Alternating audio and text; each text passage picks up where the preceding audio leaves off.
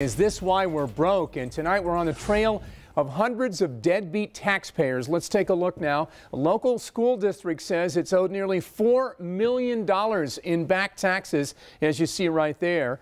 And Channel 11's Rick Earl shows us how the district is hoping humiliation, that's right, a humiliation technique will convince taxpayers to come forward. $80,000 in delinquent school taxes owed on this boarded-up apartment building in Brackenridge.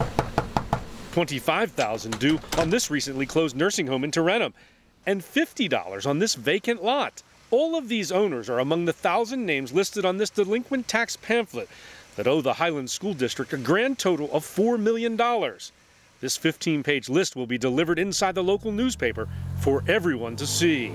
So the public shaming, even the proposition of it, appears to have worked somewhat. Seems to work, yes.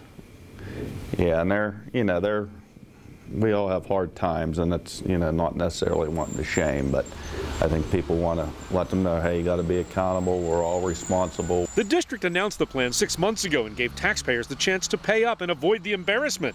149 residents stepped up. Target 11 got an advanced copy of the delinquent taxpayers, and one name stood out to us. You're not trying to avoid the taxes. We're not hiding anything. Carl Magnetta and his wife owe nearly $10,000 in back taxes on their former ceramic shop. Magnetta happens to be the mayor of Tarentum. We have the building for sale.